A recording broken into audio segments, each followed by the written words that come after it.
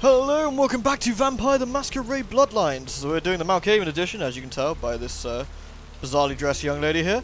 We have a taxi to take.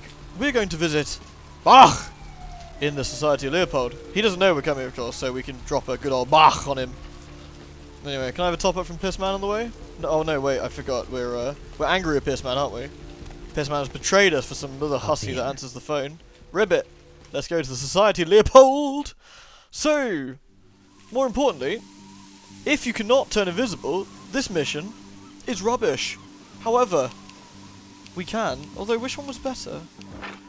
I could have sworn I picked up something incredibly lethal. 40, 42, 45? No, okay. Alright. So what we need to do is, for some reason, the trees are really loud. Maybe they're full of, like, gigantic vampire cicadas or something. Music's very funky. Look at this place, isn't it grand? Also, we're going to quick save because I'm inevitably going to pause this. However, one does not have to worry about pausing this when one can turn invisible very, very efficiently. Look at this. Look at these people there. Torches and, you know, standing. These two Muppets here thinking they're so cool. He looks like a hard man. The Glorious Day? No. Should I? That's Grunfeld Bach. Bah! The name sounds familiar. How long have you been with the Condottiere? Not very long. I was sworn in just last winter. I see. Are you enjoying this brotherhood? Stabby, stabby. Whoop! Ew. Look at that, like a friggin' ninja. That guy looks puzzled that his friend just disappeared in front of him. However, why do I bother? Yeah, what happened? Uh-oh.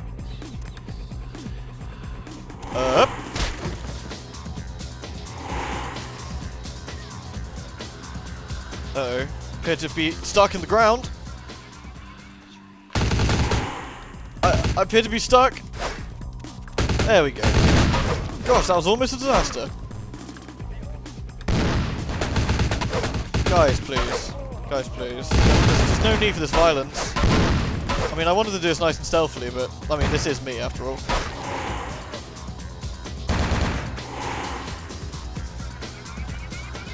Look at all these identikit idiots. Where do they find you from? Like a Lego kit?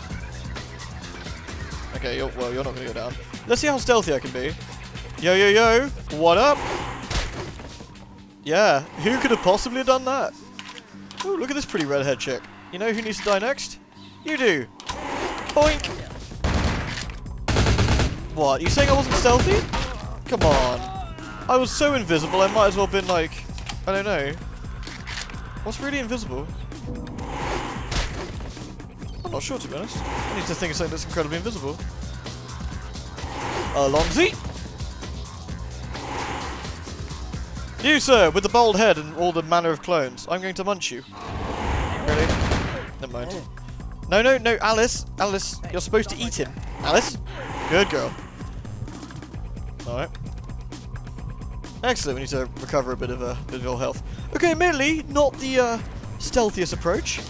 However, if you think of it in a different way... Oh, inventory full? We're at 1 weapons. Well, well. What's really shite and not interesting? That crappy shotgun, let's drop that. Let's get rid of this crappy pistol as well. Okay. Who just took a pot shot at me? Oh! Are you people? Okay, never mind.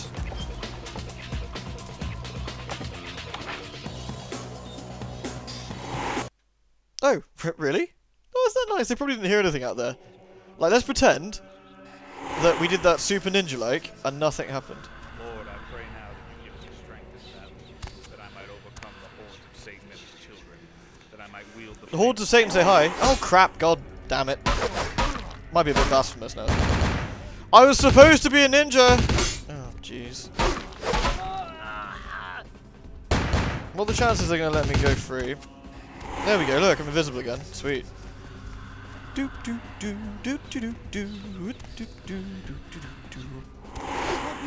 One bold clone, 2 bold clones, 3 bold clones, more bold clones, more.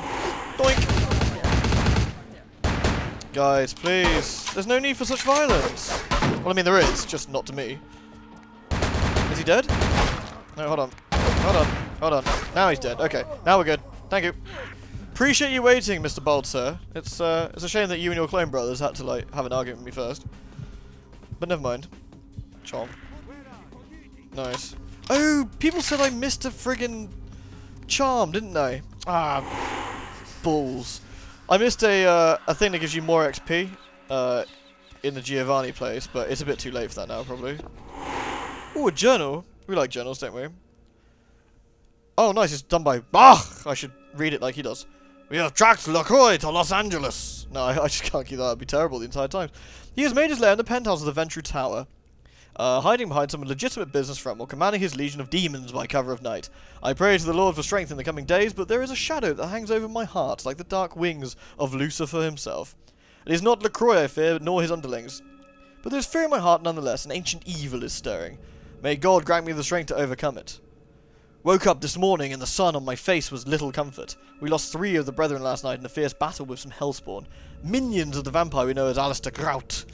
We have been unable to find his lair, but it is only a matter of time. May God have mercy on the souls of our brethren. The mystery surrounding the Ankaran sarcophagus and the massacre on the Elizabeth Dana has my superiors troubled. I have been told to expect a package in the mail that may be helpful in shedding some light on this artifact. Its arrival seems convenient, in light of LaCroix's recent arrival. Something is amiss, yet I cannot see what machinations are at play. I will wait and have faith that the Lord will see us through. We finally found the lair of Alistair Grout, but he seems that we were too late. The demon had already been sent to hell before I was able to dispatch him. I ran across a younger vampire who seemed unaware of Grout's demise. No doubt one of his sucklings come to visit. I took care of that demon and destroyed the house. I thank God for his eternal watchfulness over me and the Brotherhood. There seems great unrest among the vampire brood here in the city. Perhaps the arrival of LaCroix was unwelcome to the rest of the damned. I know not, nor do I care. They will all burn, whether it be my hand or the Father's. The Ankaran sarcophagus was stolen today from the Museum of Natural History. The police report we obtained leads me to believe that the demon spawn were behind it. Man, this guy's obsessed.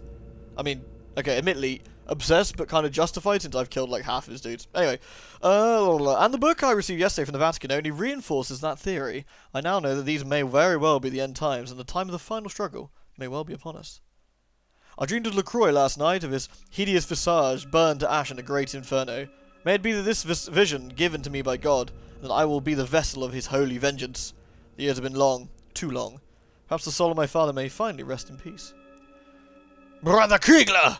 Reported disturbance at the vampire coven had been observing at the mansion in Hollywood. It seemed there was a party, that something interrupted their fleshly rituals. He could say no more on the matter, but I smell LaCroix's meddling hand in all this. All the better. May the demons feed on themselves until the world is rid of their evil. Wow, I didn't think this was going to be so long. Sorry. I had dreams of fire and Grissom Park last night. I know not of their origin, but I fear the worst. I received a letter from His Holiness warning me that he's fearful that the apocalypse is upon us, and that my mission has become more important than ever. I hold his words close to my heart, and will fight for righteousness until I am no longer able. I took Johansson from the hotel room last night and brought him back to the monastery. I am convinced that LaCroix will try and find him, and he is the only one with the knowledge about how the artifacts can be opened. The brethren have been warned to expect an assault on the monastery, and they are ready to die for his glory. As am I. May the Holy Father bless us in these last dark days, and may the children of Satan burn forever in the hellfires of damnation. Amen. Well, isn't that just dreamy? Alright, well, where am I going exactly anyway? This leads us outside. This probably leads us upstairs. Or downstairs, whichever. Okay. Hey? Oh, I just stripped. No, Alice, hussy, put some clothes on. Good girl. Okay, well, obviously upstairs is... Wow, really full of dudes. That's a lot of dudes. Look at this. Friggin' party. Okay, what we got here? A journal, a piece of paper, a key, which is the most important thing here. What's that, a gun? Shotgun. I'll have a quick squint to the... Excuse me a second. Have a quick squint to the journal. Rude. Vampire Apocrypha and the Ankaran sarcophagus. What's the Vampire Apocrypha? Oh, that's not that long. This book is titled Vampire Apocrypha. I'll skip the rest of it. Discovered in Gaul, 1000 AD. The origin of this dark and mysterious talisman is largely unknown. and is mostly considered a myth. If not for the etchings of Julius of Gaul, who first discovered and then subsequently re-entombed the artifact, there would be almost no historical record of the artifact, save for various unfounded legends of its evilness, scattered throughout the writings of the Brotherhood. Historians and theologians alike have been unable to ascertain its exact age or place of origin, although the symbols and inscriptions seem to hint that the artifact is from an area of ancient Sumner of Mesopotamia. It has never been opened, and therefore... lost myself. Never been opened, therefore, any myths pertaining to who or what might be encased in it are total speculation. Vampiric origins have not been ruled out, although many scholars with... Many scholars... I've lost it. Although many scholars within the church seem to think that they hold the remains of an ancient king whose name so far has been lost to the ages. Let it be said, though, that the writings of Julius of Gaul describe the artifact as being a nefarious and dread thing, full of some ancient and undeniable evil. He attributes the death of his scribe to the artifact, who, upon setting his eyes on it for the first time, began convulsing uncontrollably and promptly died. Though in 1000 AD, he probably could have just drank some water, and that might have had the same effect. Okay, I mean, as much as I dislike vampire hunters, and it'd be entertaining and woohoo! Hey! Ooh, dead. Ooh. That's the problem with vampire hunters. I always find they're very grouchy. Woohoo! Uh-oh. Run away! Run away! Pardon me. Excuse me. Excuse me. Look at this. Don't shoot your own dude, you moron! What was that about? Yeah, and he's like, mate, did you just shoot me? He's like, what? No. Who would do such a thing? Who would get a automatic shotgun and... Can you stay still for me? That'd be grand. Hey, so it's nothing personal, but I need to drink your blood, alright? Guy who looks like Kristoff from Vampire the Masquerade Redemption. Chomp chomp. Oh, Mr. Shotgun, how I miss thee. There is a magical book of bookiness over here. Let's have a quick squint. Art of the Quick Draw. Oh, is this a really... Wait, what? Oh, I can't... I need to research at least 9. Man, I'm rubbish with books. Alice, you need to read more. You illiterate fuck. Alright, well... Oop. Aha! A secret tunnel, you say? Oh, it has dudes in it. Can I execute dudes with a gun? No, apparently not. Okay, if I was to execute a person, with a big floppy arm would be far funnier. Woohoo! Tragic. Hey, Mr. Gimbal! Your big floppy arm still comes in handy. What are the chances? Woohoo! Crackety crackety.